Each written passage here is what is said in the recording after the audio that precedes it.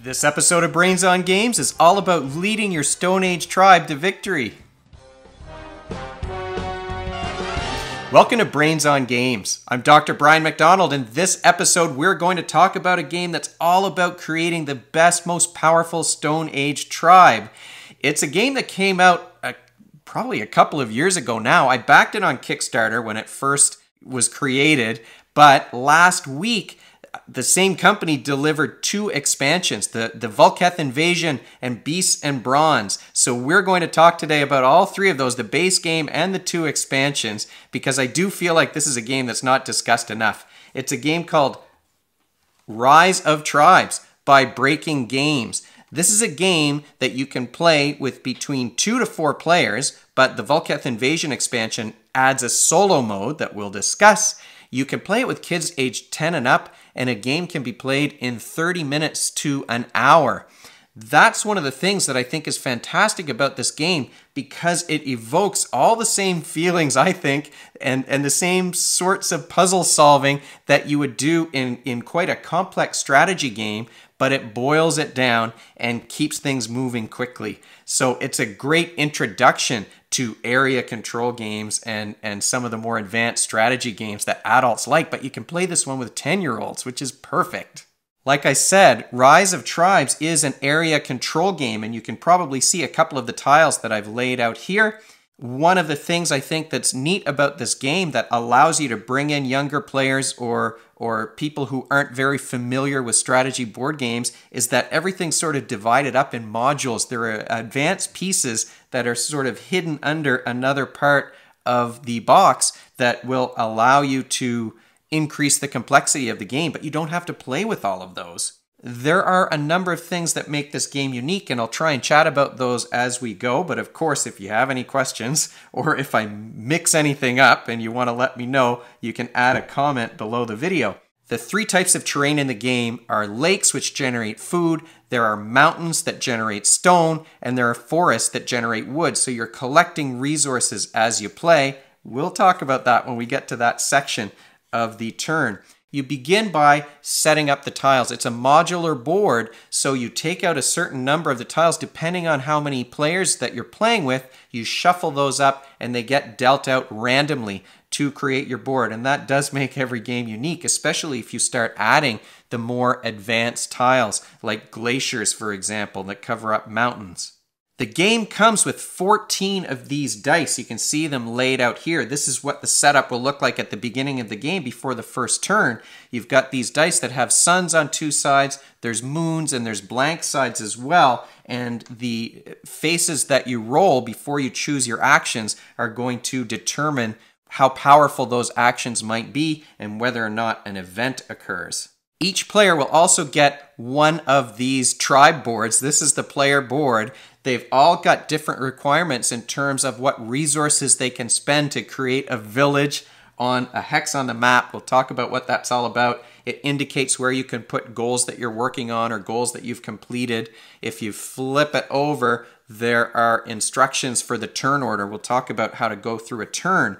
And one of the advanced things about the game that I quite like is that there are also asymmetric powers for different tribes. So the one that I showed here, the Dananu, I think that's how you pronounce it, they've got this double-sided card that gives them some sort of ability, but each tribe has a different one. One of the things that the Dananu tribe can do is that if they're gathering resources, they get an extra food for each village that they have. So that's a neat ability, the agriculture ability, but it is a 2-sided card, so you get to choose. Your tribe is assigned randomly, but then you get to choose which ability you're going to have before you start the game. The first phase of the turn, you're going to score your villages, and each village is going to give you a victory point at the beginning of each turn, so it's certainly in the player's best interest to try and take over those hexes where you've built villages so that they can destroy them and you won't get the points. We'll talk about that once we get into the conflict part of the game.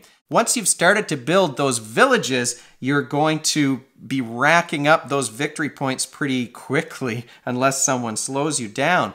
The next thing that you do is that you roll the dice. There are 2 extra dice that don't fit here on the main player board, and you roll those to determine how powerful your actions are going to be before you choose what action you're going to take.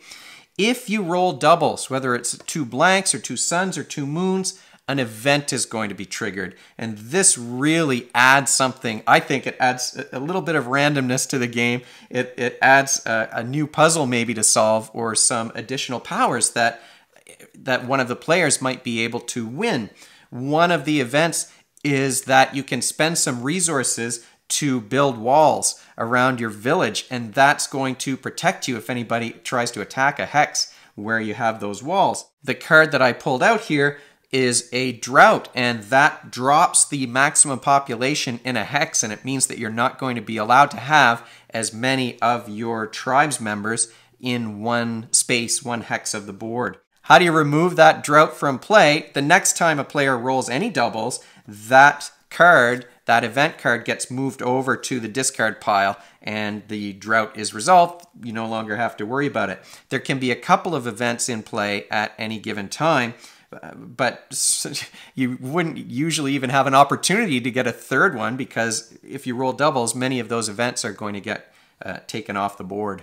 Once you've rolled your dice, let's say I've rolled a sun and a moon here, then you get to choose your actions. That's the third phase of the turn. And this, I think, is a clever innovation maybe of this game, because what you do, I mean, there are 4 different actions to choose from. I'll go through them one at a time. We can start with grow. So if I want to take a grow action, what I do is I slide one of my dice along here and then move the one that gets knocked off down underneath. That shows that I'm taking the grow action, but the number of suns or moons is going to determine how powerful that action is. So if I have one of my tribes members here, you can see they're little wooden meeples. Each of the tribes has a slightly different shape to it. If I have a tribes member here and I do this grow action, I've got 2 suns. That means I get to do the more powerful version of the action. The default version is that I'll get to add 3 tribes members to that hex, or to any hex where I already have a tribes member, so I can split them between 2. But because there are 2 suns here, I get to add 4 instead of 3. Now, if instead I had put a moon here and there were 2 moons, well then, I get the less powerful version of the action, and in that case, I only get to add 2 tribes members when I'm growing my tribe. So now I've got a crowd here of 5 meeples on 1 hex, and that's your limit. Once you exceed that limit of 5, something's going to happen, and you have to start taking those figures off the board until you get down to that population limit. Now, let's say there were some other members of a different tribe in an adjacent hex. Maybe the other thing I might want to do is move. So in that case, I would slide this moon over here. Now there are 2 moons, so I get to do the less powerful version of the move. I won't get to move 4 of my meeples. I will only get to move 2 of them.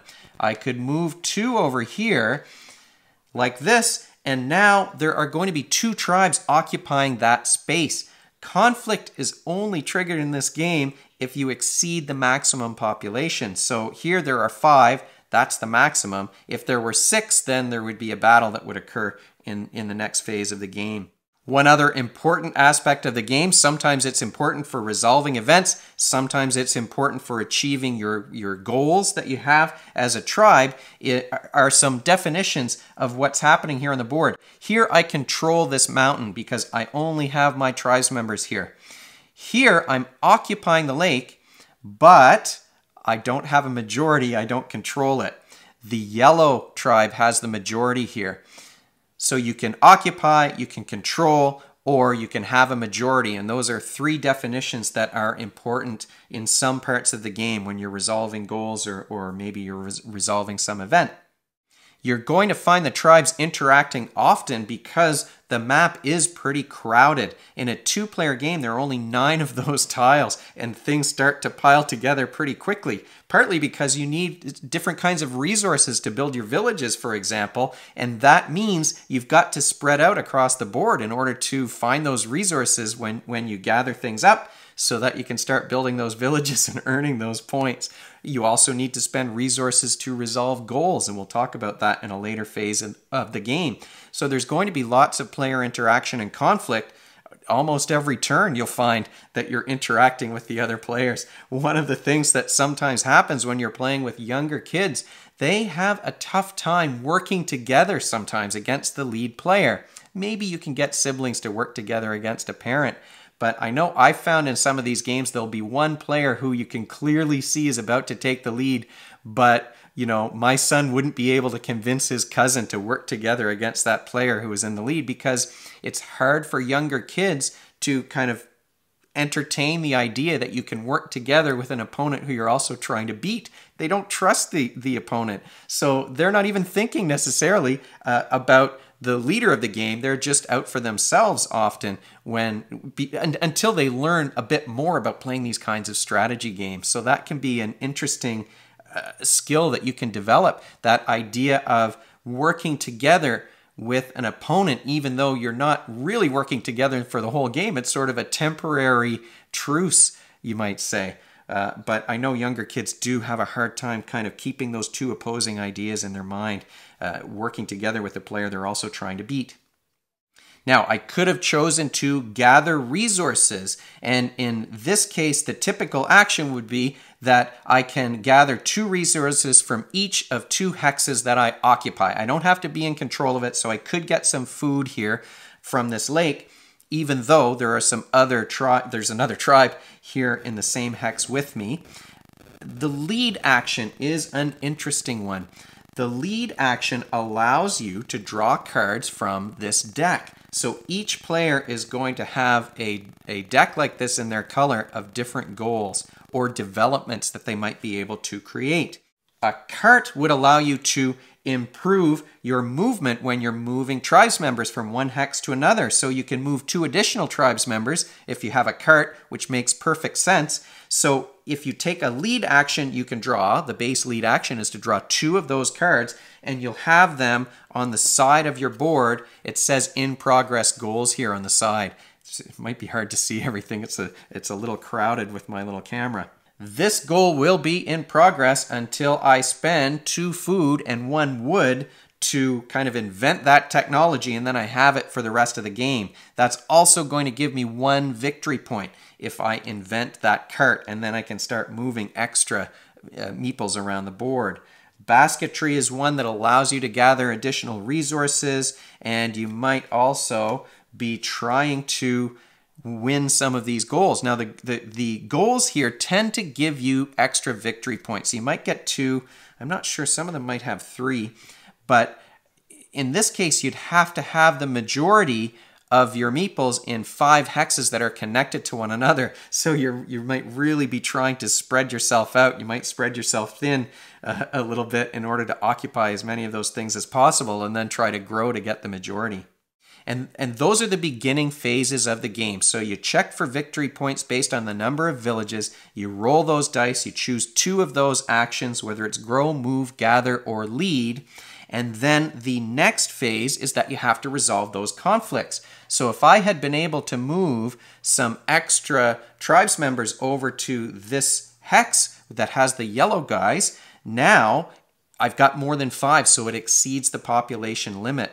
And I have to start pulling tribes members off. So each player is going to take off 1 of these meeples at a time until there's only 1 color left in the hex. And in this case, I had 1 extra guy going in. So all of those other tribes members are going to be lost. They're put back into your supply, but I get to now have the majority. I'm in control here now in this hex. There's nobody else there.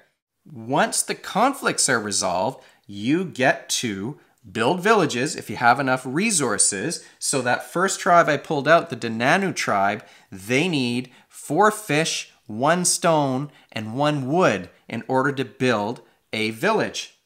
And the villages look like this. This is from the deluxe version, so they're wooden villages. So if I had the resources, I could place a village here, and now at the beginning of my next turn, I'm going to score a victory point for having that village. Another thing that you can do with the villages is that if you take a lead action for each village that you have, you can get rid of a goal that you have that's in progress. So maybe it's a goal that you can't achieve in the next couple of turns. So each village, you can take one of those, put them at the bottom of your deck, and draw an extra card to replace it. So rather than just drawing 2, I might get rid of 1 now because I have a village and then draw 3 new ones in order to get maybe the advantage that I want.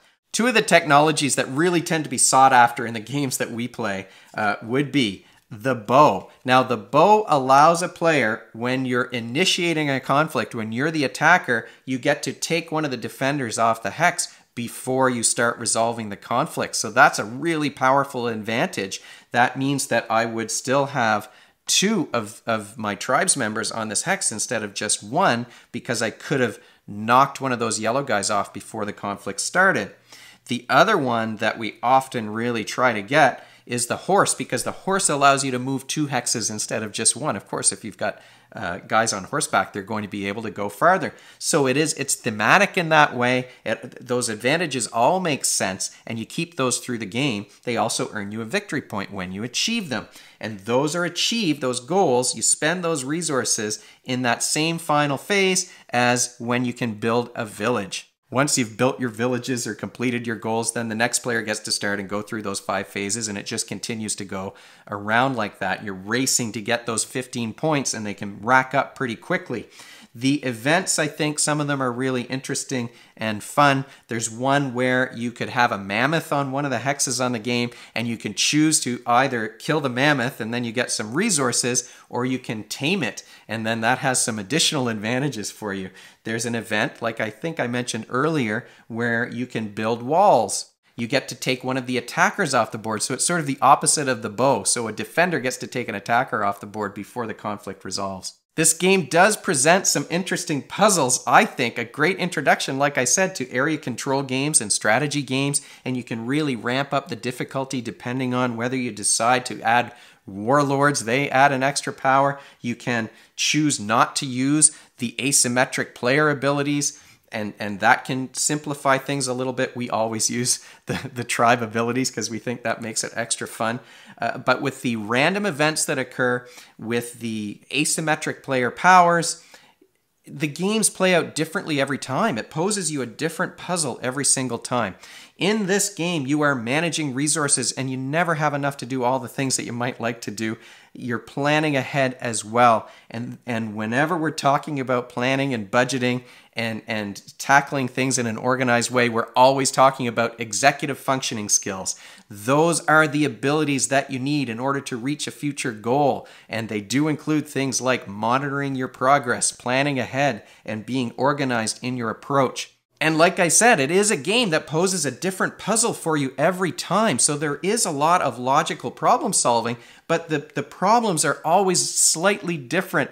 And when we're talking about novel problem solving and logical problem solving, we are talking about fluid reasoning, that flexible problem solving that allows you to work with incomplete information or to tackle new kinds of problems. And it is a good kind of game to practice those skills. I had someone recently ask me the question of whether I could find some articles or resources about the psychological or cognitive abilities that we're talking about in these games, and I found a great article on Scientific American that's all about flexible problem solving and fluid reasoning and things that you can do to improve it. That is a really important skill in the IQ test that we use, and one of the ways that you can improve your fluid reasoning is to work on novel problems. So learning new board games or tackling new kinds of puzzles like this exercises your brain in a way that may be able to develop those fluid reasoning skills. So I'll include a link to that article in the show notes. I may even include a clickable link down here somewhere. We'll see if I can figure out how to do that. I'm still learning. So I'm learning novel skills and new skills all the time. Okay, let's talk about the Beasts and Bronze expansion for Rise of Tribes. This, like I said, just came out. Well, it was delivered to me last week, and I ordered it through the Kickstarter. Hopefully it'll show up before too long in retail. There are 2 different elements to this game. One is a new event deck with a pile of beasts. When it comes to the beast section of the Beasts and Bronze expansion, you do wind up with a whole bunch of these extra beasts, these animal meeples, and what I really like is that everything fits into the box, and this box closes up tightly and it fits into the main game box, so everything fits all together in one box, and you can still close it, which is unheard of, I think, with many of those board games. Here underneath you can see that there's an altar and there's a wooden canoe, and those are events from the base game. This volcano goes right on top of those. At least this was the best way that I could fit everything together. And then you can fit the auroch and the cave bear. They sort of go back to back in this little space. You can see there's a saber-toothed tiger, there's some eagles. I've included the original little wooden resources from the first game. But that's just the storage of the components. The events themselves, well, this is the cave bear, and he's one that gets set up right at the beginning of the game. So if you're going to use the cave bear, you do it when you set up the map. He can't go in an outside hex, so in a two-player game, he's going to wind up sort of right in the middle of the board, and then anyone who gathers from around the outside is going to have to put one of those resources onto the middle. And the only way to get rid of this bear is to build a village in the hex where the bear resides. This mastodon is another setup beast, and he goes on an outside hex, and when his event gets triggered, he's going to stampede in the longest straight line possible, and he's going to kill a tribe's member in each of these hexes, but he's going to add a resource to each of those hexes, so the player who occupies is going to maybe be able to grab a resource from that accidental stampede. And there are wolves, and there are eagles, and there's a rats event that this one came up when we played. Anyone with a village is going to lose a food to the rats, but if you don't have a village, maybe your tribe will hunt the rats and you gain an extra food. There's no meeples to go along with the rats. It's just an event. So the beasts are, you get these cool meeples, and they add some new events and more randomization maybe to the game.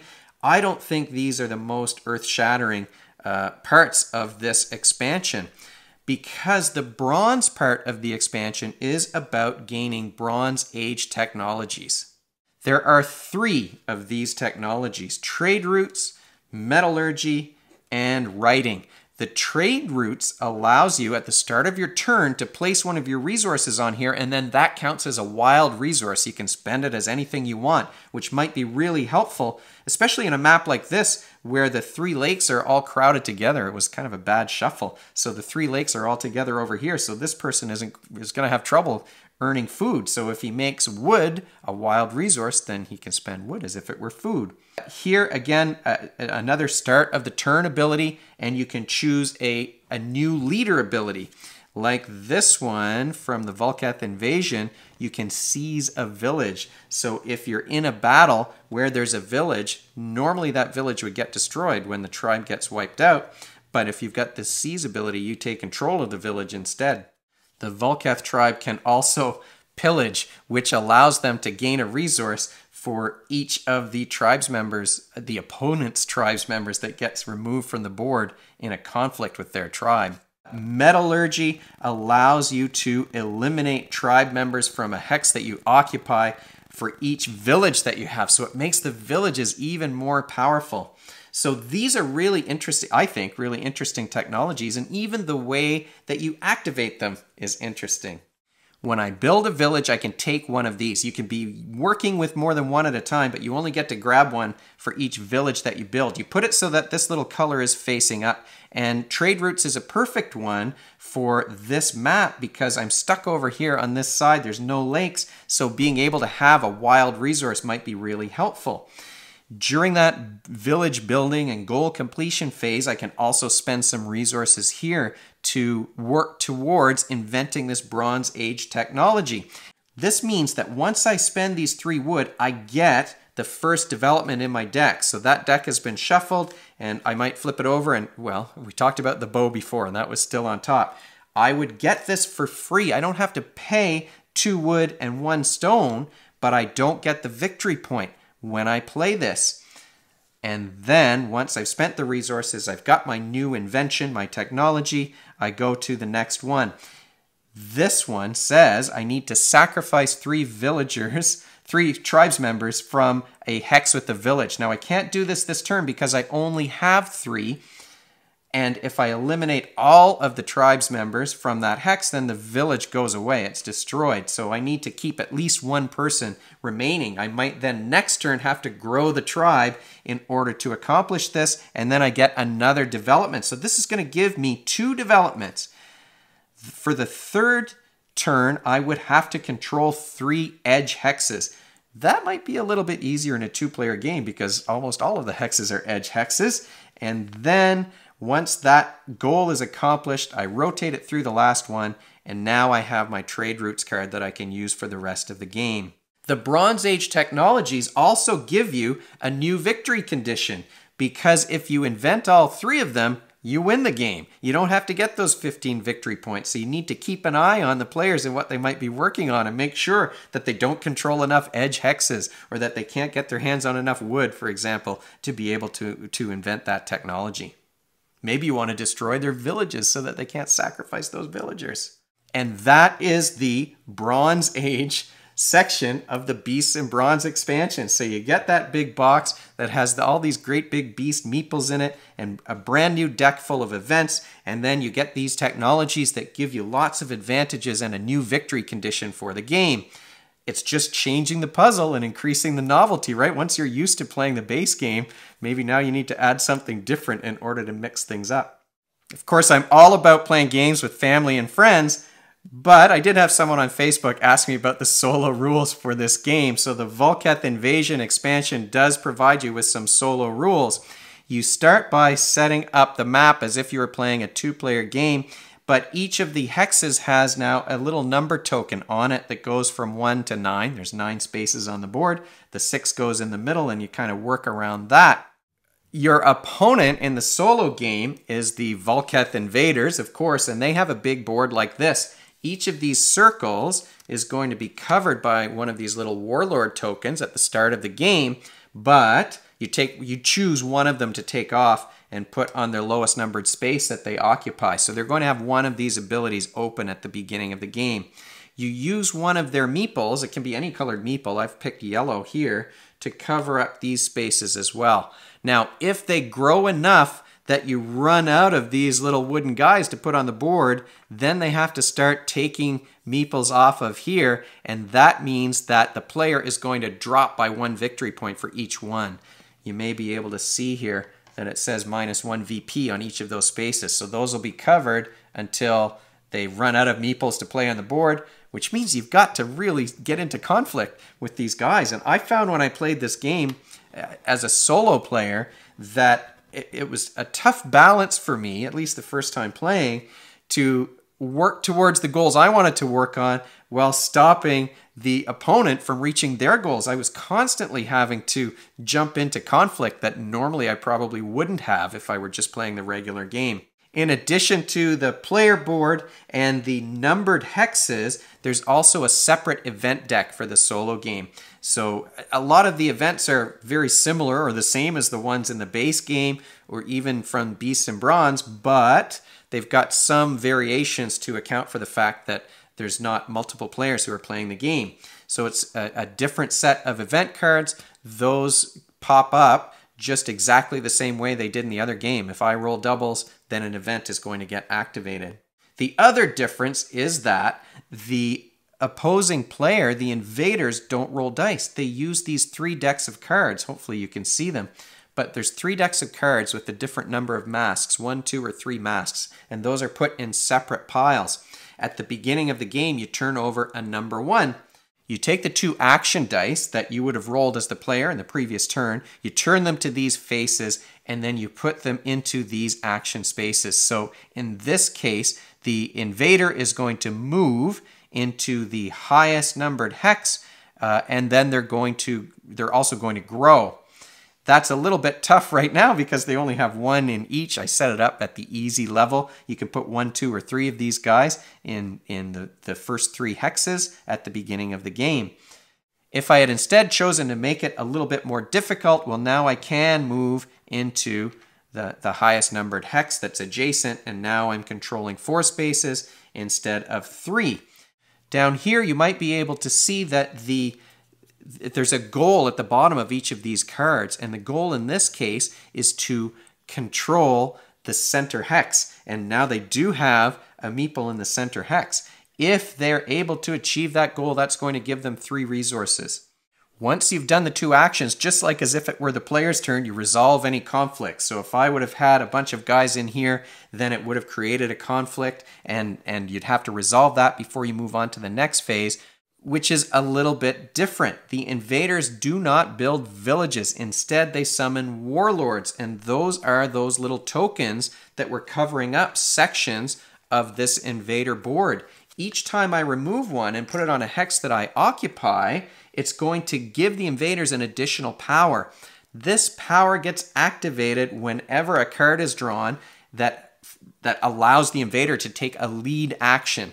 They don't draw goals or development cards. Instead, the lead actions activate these abilities.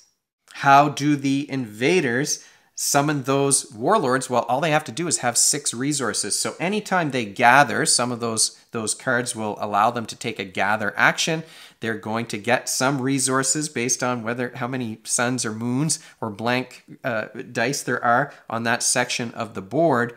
And it doesn't matter which ones they take. It's they're all wild for the invaders. Once you get 6, then in that final phase, that 5th phase of the round, they're going to summon one of those warlords and gain an additional power. So next time they get a lead action, there's more things that are going to be activated.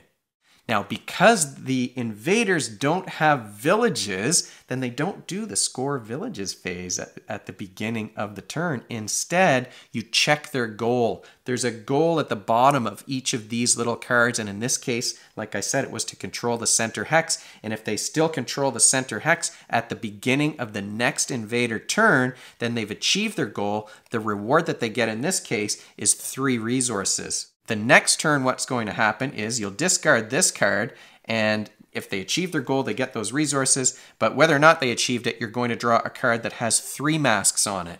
And now you get to do some different actions. Move, and then a lead action. Well, that means that you're going to activate those warlord powers. This is a real challenging card to come up on the second turn of the game because the goal is for me to have no villages on the board, and it's pretty hard to build villages so early on, so they're probably going to reach that goal and get 2 more resources. And so now, even though they haven't gathered anything, if they achieve the last goal, they get 3. This one, they get 2, so they're getting pretty close to summoning another warlord, and then they're going to gain more and more power as they go through the game. Here are the different abilities that the invaders might have. They can steal resources from the player. They can convert a tribe member. So in this hex where I've got 1 invader and 2 of my meeples, that lead action would allow them to switch that around, which is a pretty powerful ability. If there are hexes adjacent that have no invaders, you can add invaders to the board. That's another ability. You can, oh, look at this one. This was one that was brutal when I was playing. You can return all in-progress goals to the discard pile. So now all of a sudden, the developments that you're working on are going to get trashed, and your Bronze technologies, your Bronze Age technologies are going to get reversed a step. So you turn those little cards counterclockwise instead of clockwise. The final warlord ability is to trigger a conflict in shared hexes. In this case, in the center, this is the only shared hex. I haven't moved anybody over into the middle here or into the other side. So even though there are fewer than 5 tribes members in this hex, conflict is going to be triggered, and I'm going to lose 1 of my tribes members. Another tricky thing about these warlords is that you can't put 2 warlords in the same hex, and I can't build a village in any hex that has one of those warlord tiles, so that definitely complicates things as the invaders start to spread across the board.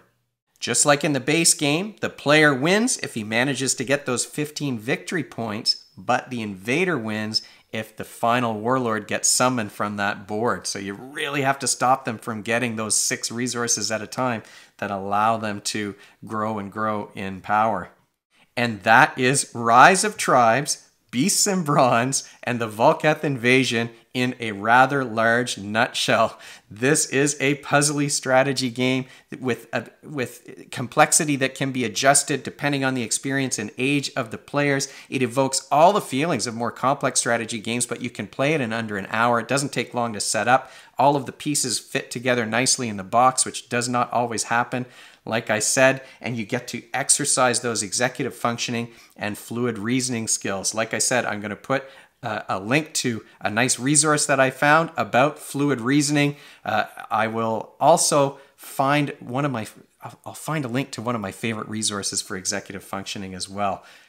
If you have any suggestions or comments, you can leave them in the comment section of the video below, or you can email me at brian@brainsongames.ca. brainsongames.ca is the website. That's where future episodes will go, and the previous episodes are up there already.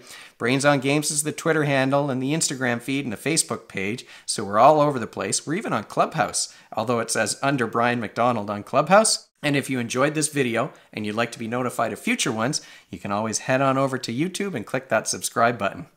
Thanks for joining me. Hopefully I'll see you next time.